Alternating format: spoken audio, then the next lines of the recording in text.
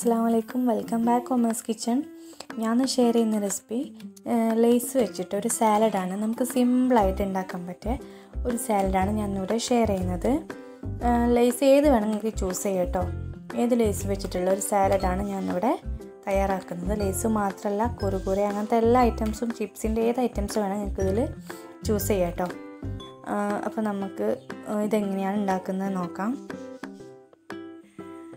ഇനി നമുക്കിതിന് വേണ്ടത് ഒരു കപ്പ് ലേസാണ്. ഏത് ഫ്ലേവർ വേണം നിങ്ങൾക്ക് ചൂസ് ചെയ്യാം. ഞാനിവിടെ ബ്ലൂ ആണ് എടുത്തിട്ടുള്ളത്. പിന്നെ വേണ്ടത് 2 പച്ചമുളക്, ഒരു ഉള്ളി ചെറുതായി അരിഞ്ഞു വെച്ചത്, പിന്നെ ഒരു കഷ്ണം കക്കിരി, കുറച്ച് ലൈം ജ്യൂസ്, അതിന് പിന്നെ ഒരു തക്കാളിയോ 2 തക്കാളിയോ നിങ്ങളുടെ ക്വാണ്ടിറ്റി അനുസരിച്ച് ചെയ്താൽ മതി.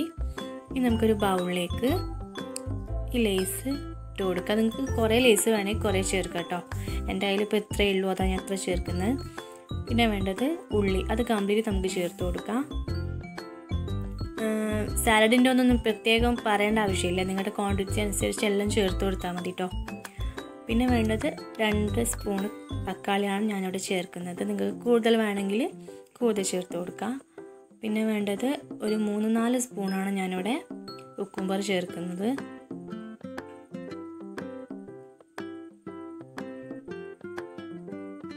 പിന്നെ കുറച്ച് പച്ചമുളക് ചേർക്കാം. പിന്നെ ഈ ലൈം ജ്യൂസ് അതും കൂടി ചേർത്ത് കൊടുക്കാം. ഇനി നമുക്ക് അതിലേക്ക് ആവശ്യത്തിന് സാൾട്ട് ചേർത്ത് കൊടുക്കാം. എന്നിട്ട് നല്ലോണം ഒന്ന് മിക്സ് ചെയ്യാം.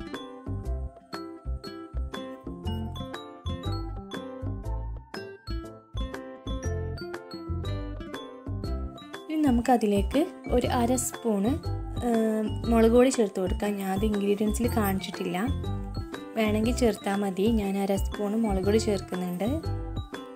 നല്ലോണം മിക്സ് ചെയ്തതിന് ശേഷം അത് വേണമെങ്കിൽ നമുക്ക് കുറച്ച് സുർക്ക കൂടി ഒഴിച്ചു കൊടുക്കാം.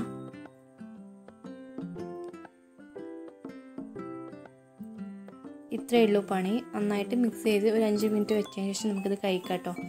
നല്ല ടേസ്റ്റ് ഉണ്ട് കേട്ടോ. എല്ലാം ഇതുപോലെ ട്രൈ ചെയ്ത് നോക്കാം. സാലഡ് എല്ലാവർക്കും ഇഷ്ടമായിരിക്കും. പിന്നെ ആ ലേസും കൂടി ചേർത്താൽ കുറച്ചും കൂടി ടേസ്റ്റി ആവും. എല്ലാവരും ട്രൈ ചെയ്ത് നോക്കാം. പിന്നെ ഇത് കാണുന്നവരാരെങ്കിലും എൻ്റെ ചാനൽ ഇതുവരെ സബ്സ്ക്രൈബ് ചെയ്തിട്ടില്ലെങ്കിൽ പ്ലീസ് ഒന്ന് സബ്സ്ക്രൈബ് ചെയ്യണേ.